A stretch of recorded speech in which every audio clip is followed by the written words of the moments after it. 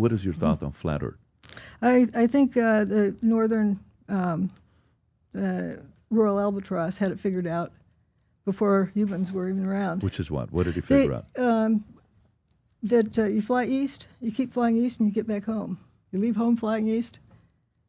And when they have their nests, the southern part of New Zealand and also off the coast of the Chatham Islands, in that little island. And when the babies fledge, they fly east, and they hang out off the coast of Chile for about 5 years till they grow up. And then they fly east again and keep going until they get back home. And they know exactly where their nest was that they came from. So what does that mean? They don't turn around and go back. So it's not flat. Right. Okay, that's good. So you don't believe the Earth's flat. Right. They could do laps around there. Okay, that's great. Yeah, we like that. We like the fact that we do laps. There was one last year, that baby that didn't stop very long in South America. After a month, he kept going. And he made it as far as Tasmania, almost to New Zealand, when his thing fell off. They have a GPS gizmo that's with a solar panel on it. Yeah. And they glue it to the feathers, but when they molt, it comes off.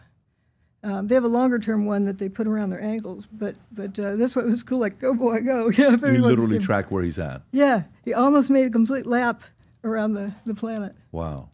They can go across the Pacific in about 1 or 2 weeks.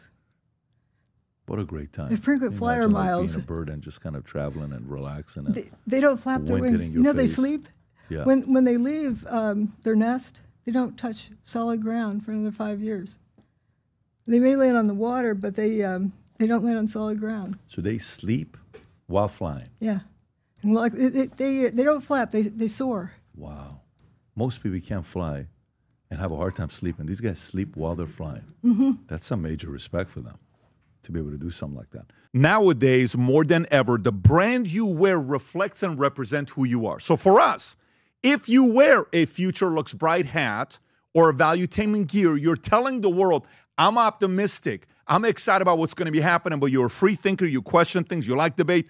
And by the way, last year, 120,000 people got a piece of Future Looks Bright gear with Valuetainment. We have so many new things. The cufflinks are here. New Future Looks Bright. This is my favorite, the green one. Just yesterday, somebody placed an order for 100 of these. If you watch the PBD podcast, you got a bunch to choose from. White ones, black ones. If you smoke cigars and you come to our cigar lounge, we have this high quality lighter cutter and a holder for the cigars. We got sweaters with the Valuetainment logo on it. We got mugs. We got a bunch of different things.